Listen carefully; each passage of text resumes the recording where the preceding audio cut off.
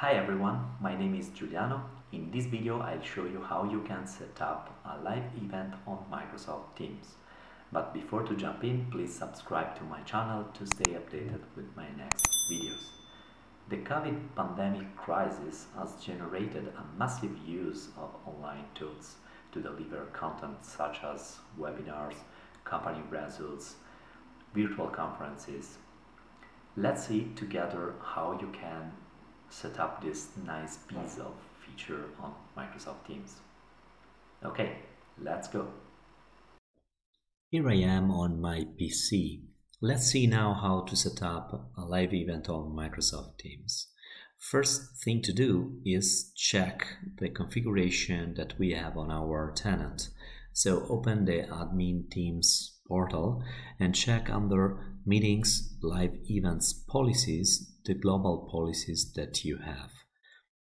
So if you want to deliver your live event to anybody, you have to select everyone from this drop-down who can join scheduled live events.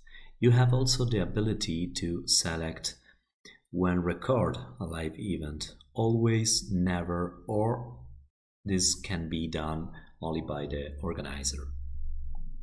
Okay, now this configuration looks good for me. I will go forward. I will open Teams with my admin account.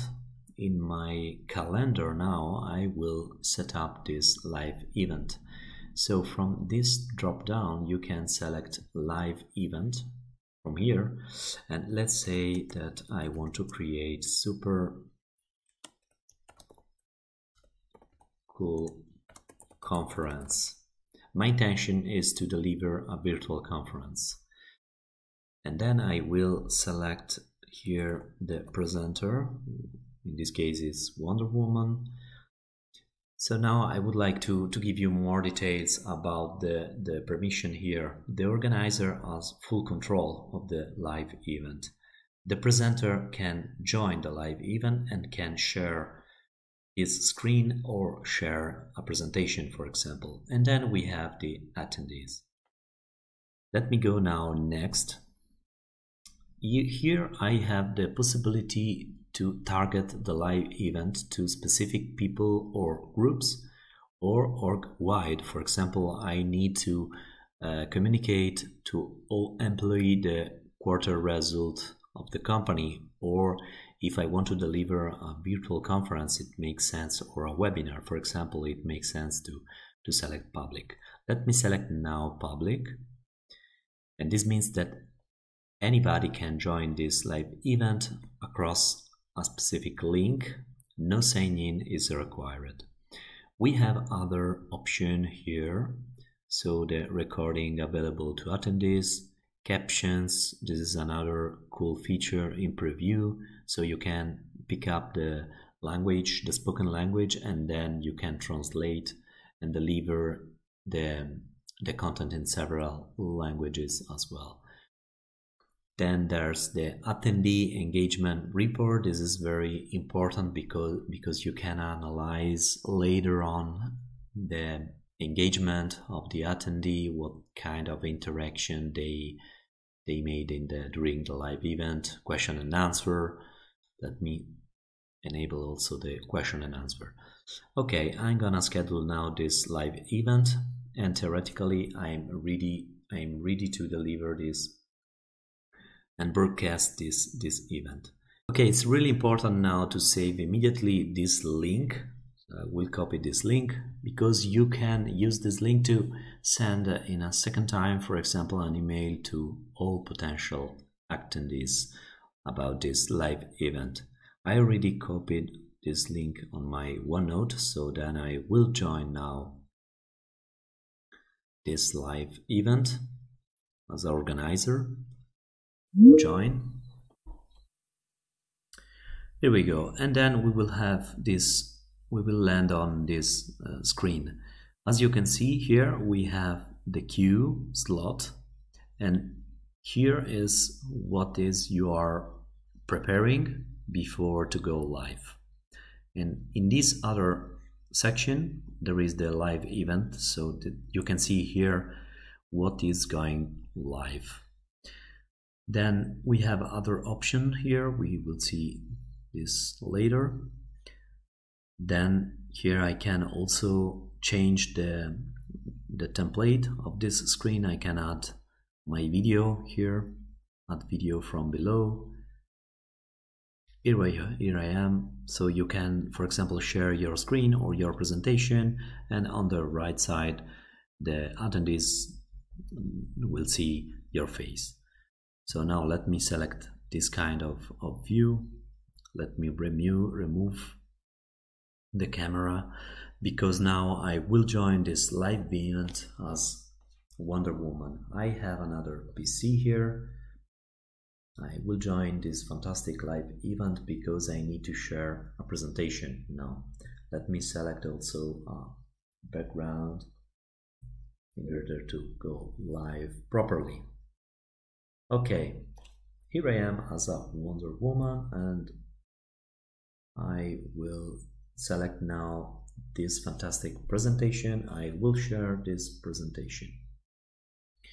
Okay, now as an organizer, what I can do is select the screen of Wonder Woman. We are not live yet, not yet. So then Wonder Woman is ready to go. Everything looks good. I can send live. So now the queue will move on live event, but the event is not started. In order to start the event, you need to click on the button Start. So here we have some recommendation that the event can last up to 16 hours from start time, and attendees will watch at a 10-20 second delay. Okay, looks good. I will continue, and now we are live, as you can see. Now I will join this live event as attendee. Let me open in incognito mode another browser instance. I will copy and paste the link here to join this event, but with the web version of Teams. So now you will see that we will have the option to sign in into Teams or just join anonymously. So I will click on it. And now this is the view of the attendee. So I can see the presentation from Wonder Woman, and I have other option here. I can ask a question, or I can see my question. So I can select a name here, Jill. Then I can also decide to post as anonymous. And then I can say I have a question. We will see later how it looks like. Okay, so then let me jump now from the organizer perspective, because I have other option here available.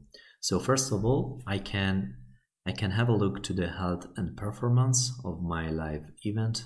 I can see several information. Then I have this option to see the live event question and answer. This is pretty cool. So I can see that I have a question from anonymous attendee is coming, so I can decide to publish or not.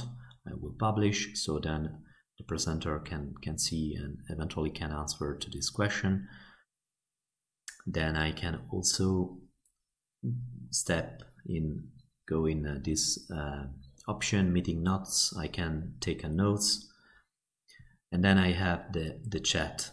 So the chat is only available for organizer and presenters. So maybe they need to conversate about how to deliver the event, what kind of presentation to do, and so on.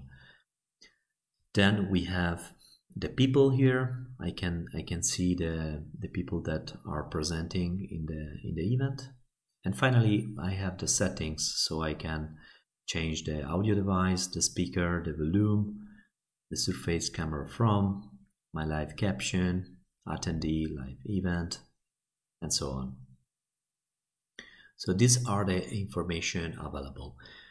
Now, important mention to do is that you can deliver for the moment a live event only across the desktop application of Teams.